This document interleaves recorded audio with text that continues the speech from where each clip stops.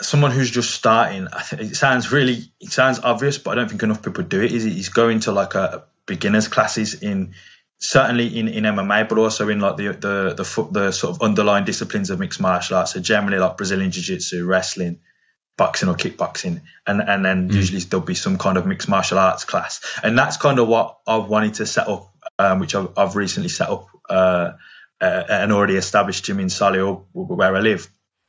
And that is like a grassroots mixed martial arts program for guys who want to get into the sport, but the may struggle to sort of have that coaching to bring them up to speed, to a decent level. What we tend to find, if you were to look at, say, the city of Birmingham at the moment, we have we're probably one of the best cities in the country in terms of our athletes, but a lot of us have kind of figured it out for ourselves over years and years of training, different gyms, different coaches, and kind of pieced it together ourselves through experience and through international travel and things of that nature.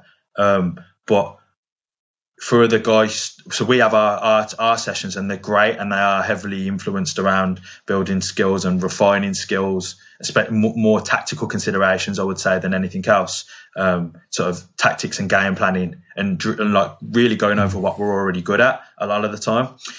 But beginners come to those sessions, or amateurs come to them sessions, and I don't feel like they understand sort of the bigger picture. So I think having not being afraid to go to beginner sessions is probably the biggest thing for someone starting out, and sort of learning the basics and fundamentals before trying to copy what some of the higher level pros do. Because we've all been there. We've all been white belts in jiu-jitsu and gone to class and gone to beginner's class with a 40-year-old guy there who's just trying to do it as a hobby. And maybe you feel like, oh, well, I want to be a fighter, but I'm above that. But the truth be told is you're not. You need to go to the most foundational classes and kind of build your skills from the ground up, rather than trying to jump in and go, well, so-and-so does this, or, you know, we have some very high-level guys in our gym, and just copying what they do now might not be the best thing for an aspiring amateur.